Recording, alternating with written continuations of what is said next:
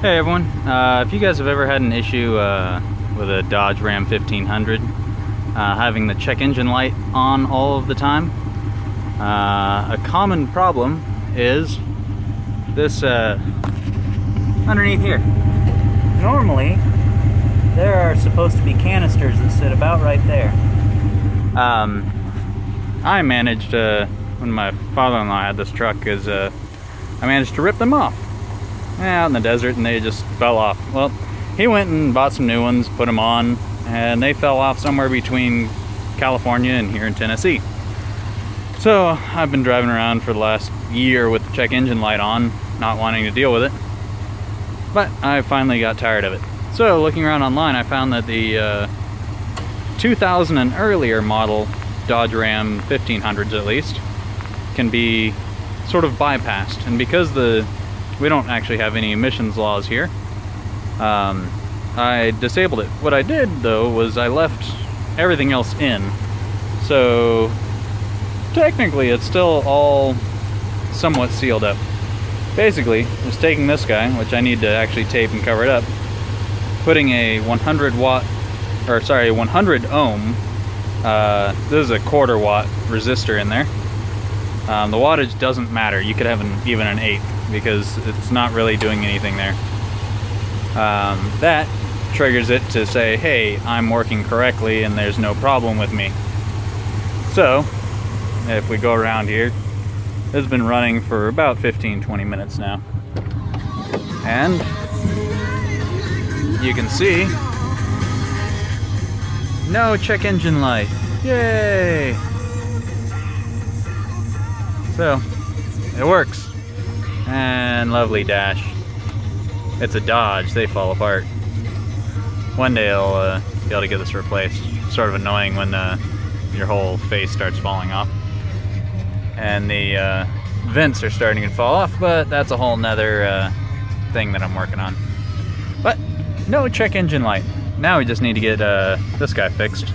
It'll randomly fill itself or empty itself. Anytime it's below 1/2, it'll just go random.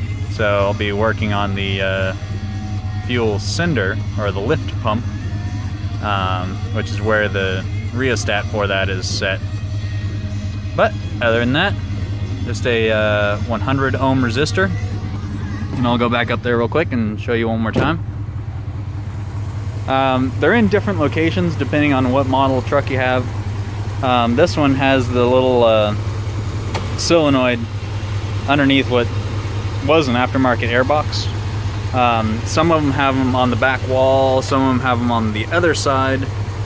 You basically have to find this little assembly that has 2 hoses coming into it and a little vent, I guess you could say, on the bottom. And you just unplug it, plug that guy in. Once you do that, to clear your codes, you just disconnect your negative lead and turn on some lights and things in the truck. Let it sit for about 5 minutes. Turn all the lights, everything off. Hook this back up, and the engine code should be cleared. So that is it. Hopefully this helps someone. This is for anywhere from a 94 to 2001 series Dodge Ram, at least the 1500. I believe all the others are about the same,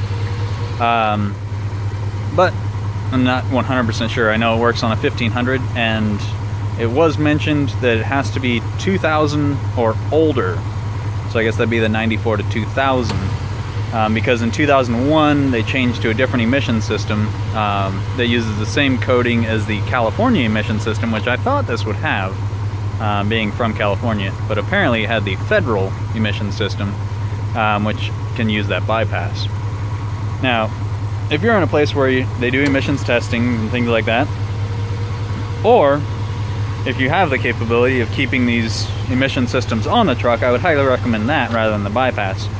But if it's like my situation where the canisters keep just falling off and the hoses are completely rotted out and I'm not gonna dig through the truck to fix them, I would recommend this. But if you have emissions and things, just fix it right. It'll be much easier. and you can actually get a ticket for this. If you went to an emissions testing and they saw that you modified that.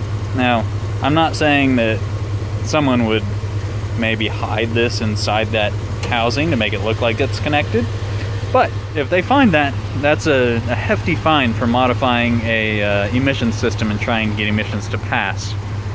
So if you're in a place that has emissions, watch what you do.